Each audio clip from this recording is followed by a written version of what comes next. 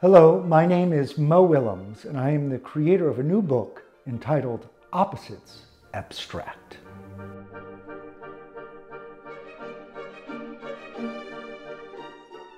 I've always said that my characters, like Elephant and Piggy and the Pigeon, are one step away from abstraction. And that is because I have always loved abstraction.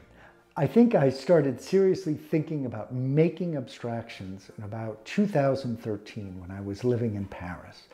I'm really interested in the juxtaposition of color and line, and especially size. In about 2019, I started a very big project, which was to make giant abstractions of Beethoven's 9 symphonies.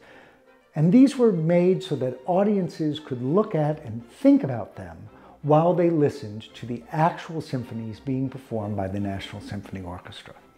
I spent about a year on this project, and it really opened my eyes to all kinds of new things. I never painted like that before. I never painted on a scale like that before. And I never really thought about how abstracts can mean everything and nothing at the same time, much like music. So when that project was done, I really wanted to keep painting because it fed me. And that's where the idea of Opposites Abstract came from. Making, for me, very large abstractions, 40 inches by 40 inches, that were about something, but also were open enough and abstract enough that you could put in the meaning yourself.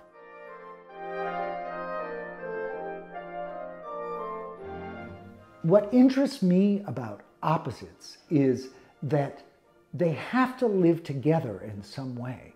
And opposition isn't always a conflict. Sometimes it's just two sides of a coin.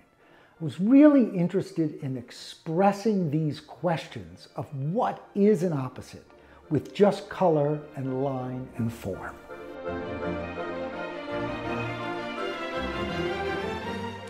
The words in the book. Why are the opposites questions and not statements?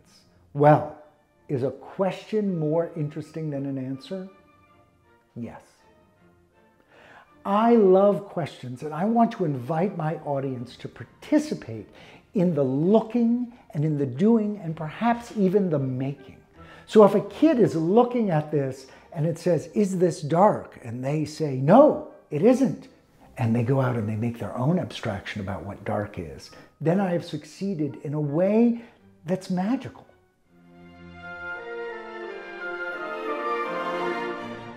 The pacing of the book is very important, and I can't wait for you to figure out for yourself why some abstracts are on the left-hand side, why some are on the right, and why one special pair is split in the middle.